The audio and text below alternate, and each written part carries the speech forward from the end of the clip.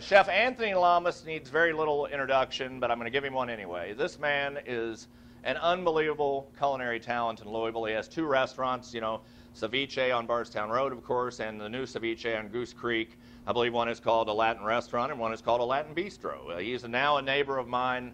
We've become good buddies, and he has been to the Beard House more times than we can count. He is singularly responsible for bringing Nuevo Latino cuisine to Louisville, and arguably one of the finest efforts in the country. We are blessed to have him here tonight and his restaurants in town, and I'm psyched, so come on out here. Yeah, baby! Good to see you, my friend. Good to see you.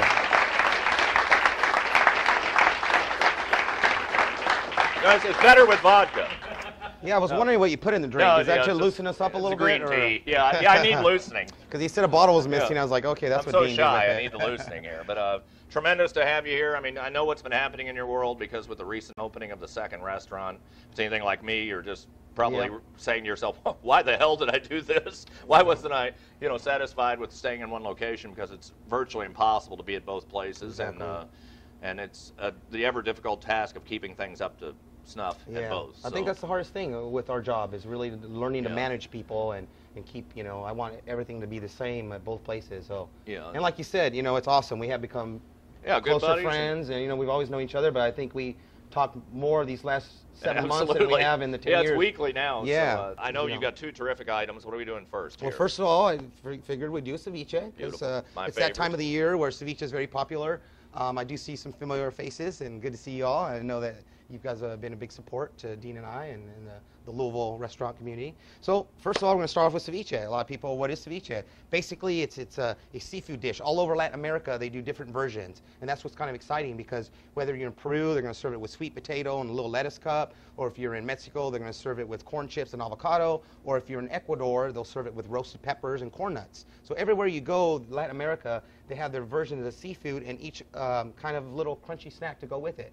And choclo is a giant corn that you do in Peru. But I'm going to do a straightforward kind of my version. First of all, the main thing is you want to have your citrus, which we have here. And we have a little bowl, which I just squeezed some lime in here about, I guess about 5 minutes ago. And as you can see, it starts to cook already. See here on the bottom, you can see the raw part, but see how it's turned white there? That's just the citric acid.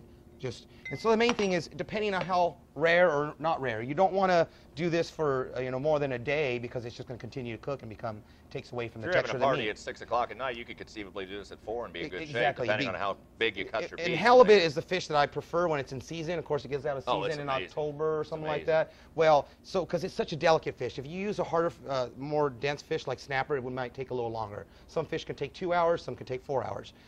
One thing my mother taught me was with shellfish, we actually blanch it to medium rare, like you would do shrimp cocktail, because otherwise it starts to cook the outside. By the time it gets the inside, the outside's chewy. So with lobster and types of shellfish like that, we actually like to blanch. With ahi tuna or oysters, we actually toss it right to order. You really don't want it to cook because you want that really nice, you know, delicate flavor. So basically, you want to start off with some nice fish. You know, that's the main thing. You never want to use a frozen fish, and you have to really get to know your fishmonger because you really want the best qualities possible. Yeah, that's so we just piece of halibut that's real pretty, and you can do it different ways. Now, if you wanted to serve it like kind of like sashimi style, you could do this, which is known as tirotiro. You can do some slices like that, and that way you can lay it on the plate.